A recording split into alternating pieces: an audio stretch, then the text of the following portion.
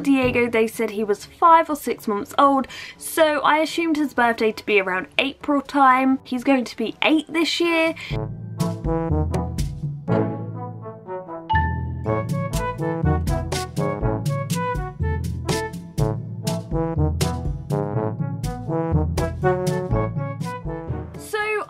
The cake, and I'm going to make it out of Rapashi Grub pie. Now obviously it's a gecko sized cake, so it doesn't have to be very big.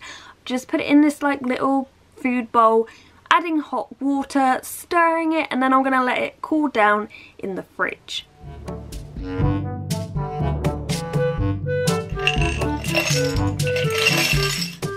Oh my god, look what I have found. This is like straight out of the 90s. I was mildly obsessed with Barbie. Got some Haagen-Dazs, some Coca-Cola, and I think we're going to use these plates and knives and forks for the party. I've just taken the food out of the fridge. It's been out for actually an hour, so it is room temperature. Let's see if it has made a cake. Okay, let's take these little bits off. Let's get one plate for Diego. Honestly, this looks really sloppy. So I don't think it's going to come out. I might have to scoop it out.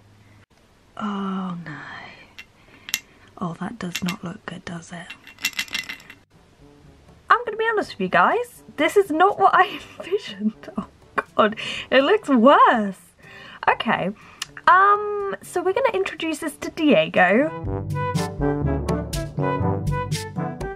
Here you go. Now, you can get a little bit closer. Oh no. There you go.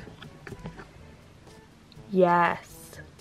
Now, obviously we couldn't put a candle in this because, I mean, my gecko isn't fireproof. We don't want to be risking that. But this is his little... Oh, it looks sad, doesn't it, Diego?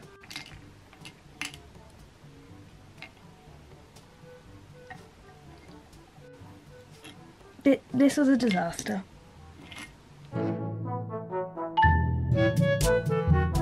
So now we're going to try and see if the other geckos would like some.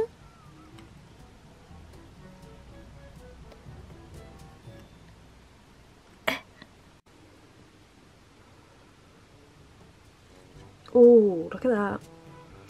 It is very strong smelling, I have to just say, like this. She has to clean her eyeballs, that's how bad it is. Oh. Like some grub pie. Is he rotating around this? Does this actually repel? He actually is. This is repelling a gecko.